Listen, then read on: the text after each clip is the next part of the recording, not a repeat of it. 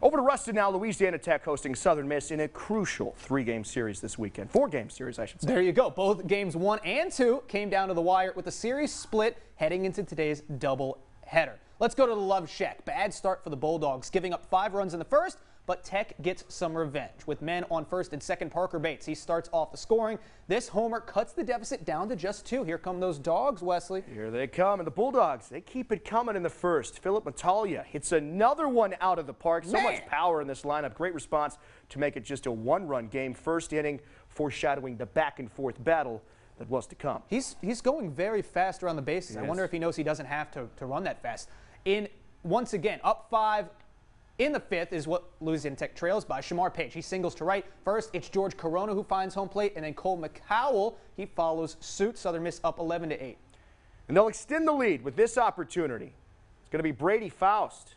Takes advantage on the wild pitch. Bulldogs down by 4. And then in the bottom of the 7th, Louisiana Tech, they're trying to make a final push with 2 men on. Hunter Wells, he goes up the middle. That'll bring in 2, but the comeback is going to fall just short. Southern Miss, they take this one by a run, 12-11.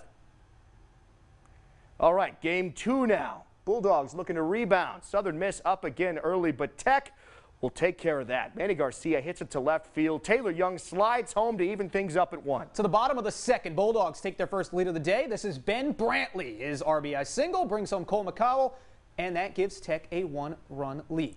Next inning, Manny Garcia adds to the fun. We're having a lot of it. Takes it out of the park. 4th home run of the day for the Bulldogs. Now let's go to the 5th. Southern Miss, they trail by 1, but Tech, they take advantage on the wild pitch. This is Taylor Young sliding in again. He did a lot of that today. Gonna have to break out the tide for this one, Wesley. He lets everyone know about it. Bulldogs up 2. Staying in the 5th, Tech not done. It's Matalia doubling right down the line. That one's Parker fair. Bates makes it a 5-2 ball game. Now Southern Miss is up by 1 in the 7th when Manny Garcia, the hero for the Bulldogs. What confidence there. He's just going to walk down the line. Remember? Yep, yeah. That's what he does. What a performance from Garcia. He has 2 home runs in this one. A perfect 4-for-4 game. Tech gets their revenge with a 7-6 win. Here's Garcia and Coach Burrows after the highlight finish. So he threw me the first ball. I think it was painted outside in the corner. And I was like, okay, that 1 strike. We're still good.